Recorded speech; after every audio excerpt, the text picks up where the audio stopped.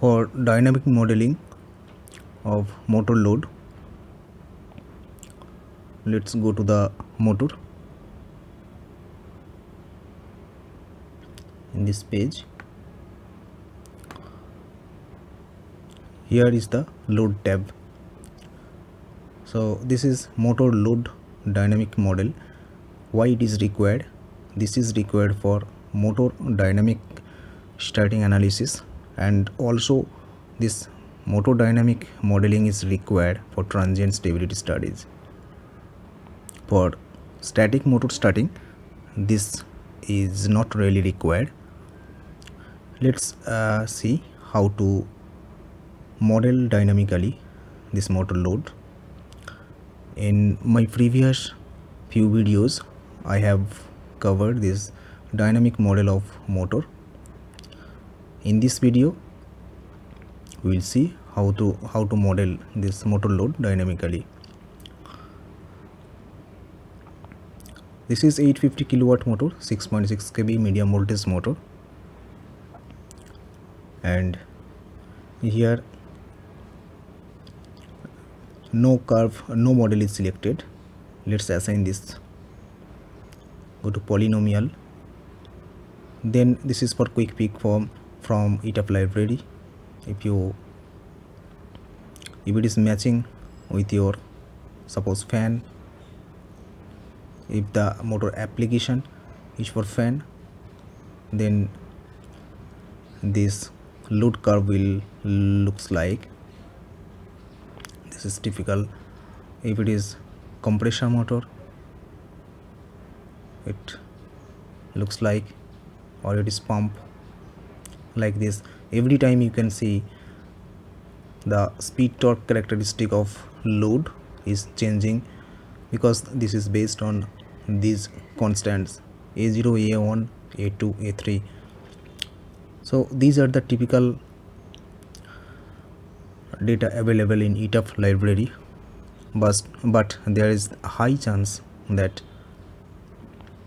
your project specific load will not be available in this ETAP library. So based on your project specific, based on the pump or load manufacturer supplied data, you need to customize, you need to create this load curve. How to create or how to draw this curve, we will see in this video. So let's select this typical one, so it will look like this. So this is from the library. So let's remove this one. To customize as per the project specific load data, we need to add in the library first, then we can pull out this particular load characteristic curve in our study. Let's go to library, motor, here load model. That's fine. You can add here based on this polynomial, you can add here. It is asking for new model ID, or if you have the pump or compressor suppliers curve, you can choose this curve. Suppose the load manufacturer's data is available for the curves, so we can add this. Suppose new model ID, let's create.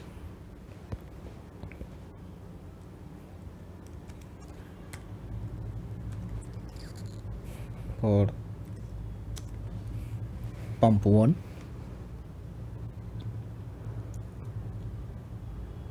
okay, now you can see x-axis and y-axis.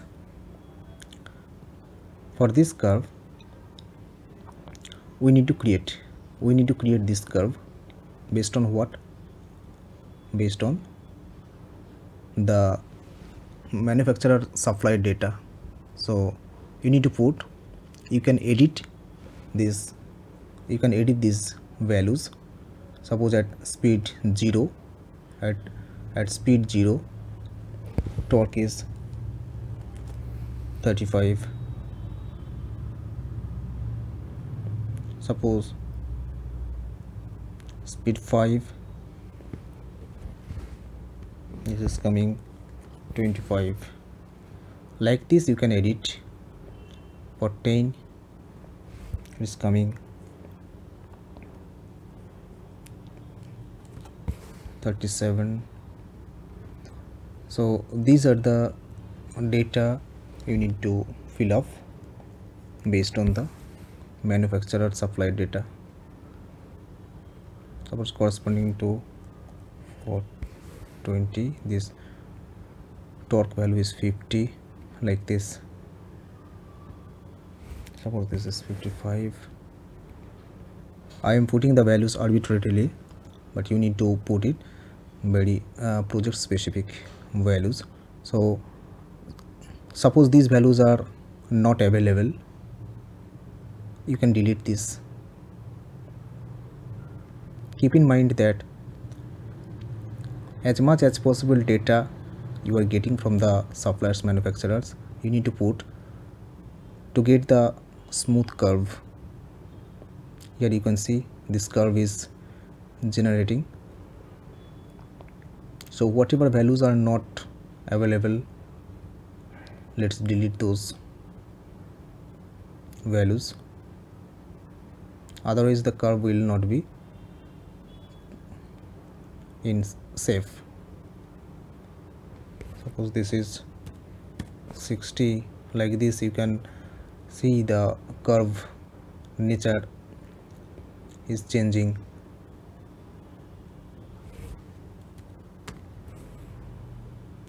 Okay,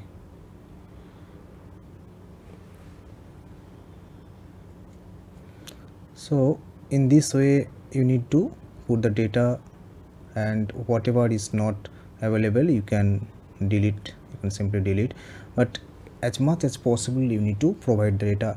If you fill the other data and suppose for 45% speed, 50% speed, so it is up to here this curve is generated. So this is the load curve. So you need to complete the table so that this curve will looks like this. This curve will looks like this. Okay, so you can close here. Now let's go to the motor load tab again. Here go to curve and hold that pump 1, it is generated. So let's bring that curve. As you can see, this curve is incomplete.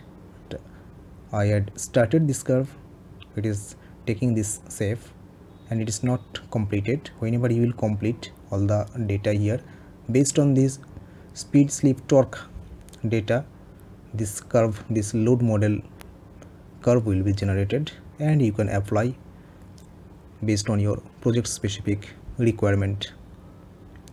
Then click OK. Then it will look like this. So this will be like this when you will complete. So these values are torque are 0 because this is the incomplete table. Yeah, these values you need to put in the library whenever you are creating that one. That time it will come